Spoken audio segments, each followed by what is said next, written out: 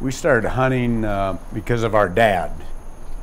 Well, that was 55 years ago, roughly, and I can still remember the first pheasant that I shot, and what a thrill it was.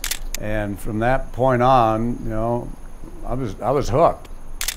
I got back from my last Afghanistan trip at the end of 2015, and I moved home to Iowa.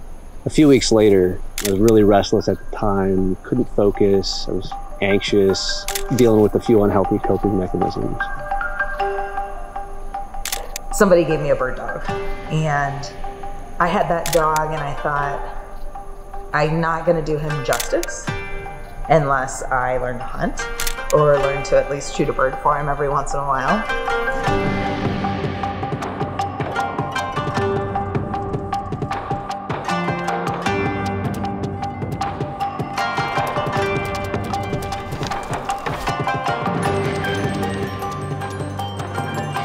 For me, the gift of a dog was really the catalyst into this world. Brady was special. He taught me more than I ever taught him when it came to upland hunting.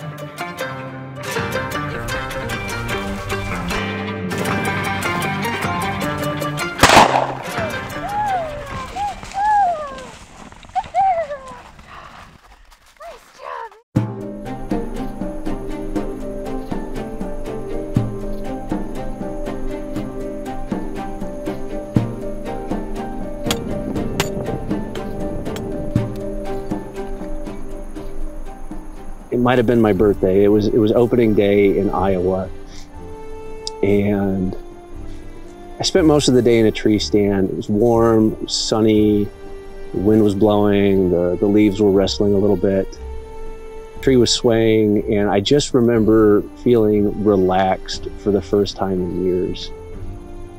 I had a book with me that I never cracked the spine of. I just sat for hours and enjoyed the scene around me. And I hadn't felt that kind of peace since I could really remember.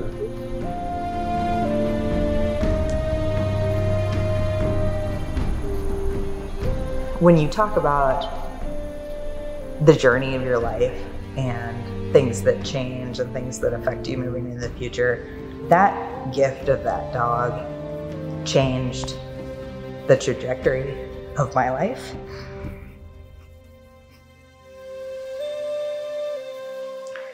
And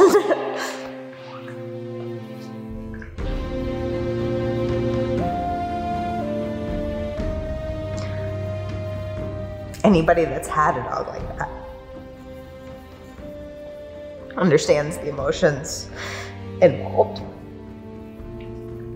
But he was special.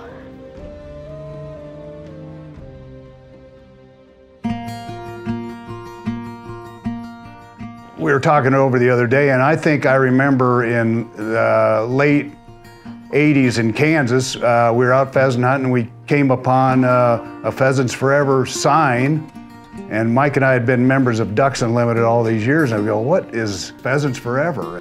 But we both were intrigued, because every time we saw that sign, it was good habitat and pheasants. I got involved with Pheasants Forever as a college student. I was working for the County Conservation Board and saw the difference that the local chapter was making in acquiring more public land. And I wasn't a hunter at the time, but I wanted to support an organization that was adding access for people like me.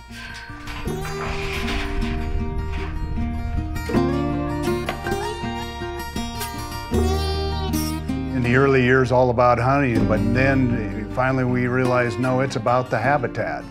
So the Watt property is about 200 acres, and you know, it was just monotone CRP grass. So we went in and developed it this spring with the help of the Pheasants Forever biologists. They gave us a plan, and so we took it from, you know, bare earth to brood cover, nesting cover, winter cover, and food plots.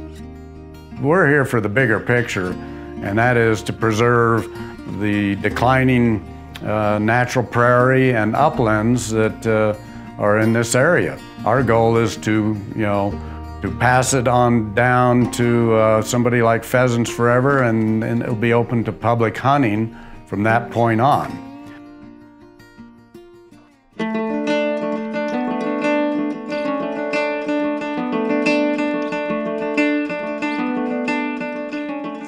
I think protecting wild lands and making them publicly accessible is a form of service, not just to the country, but to future generations of hunters, to the wildlife, to the landscape. I think it's a responsibility that we all have to do our part.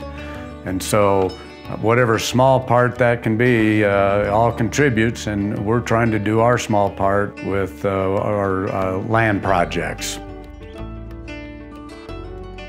One of the biggest things I learned from the military was that I need to have work that is meaningful to me. And being a regional field rep, Pheasants Forever and Quail Forever, allows me to work with our volunteer groups throughout the western states, accomplish their habitat missions. We get to bring new hunters and conservationists into the fold, and I feel incredibly lucky for that.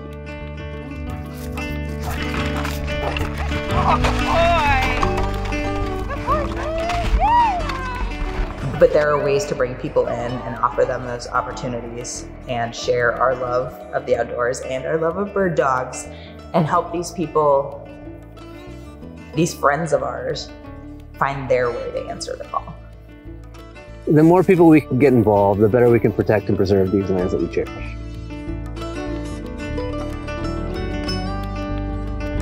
Whatever your skills are, they're valued and they're welcome. Maybe you're interested in land acquisitions and preserving key habitat in perpetuity. Maybe you want to work on educating the next generation in conservation or the ethics of hunting, or just get them into hunting and outside.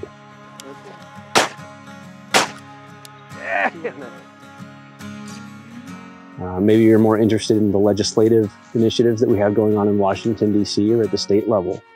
There are countless opportunities to get involved locally, regionally, nationally. And if you have the means and interest, find the one that speaks the loudest to you.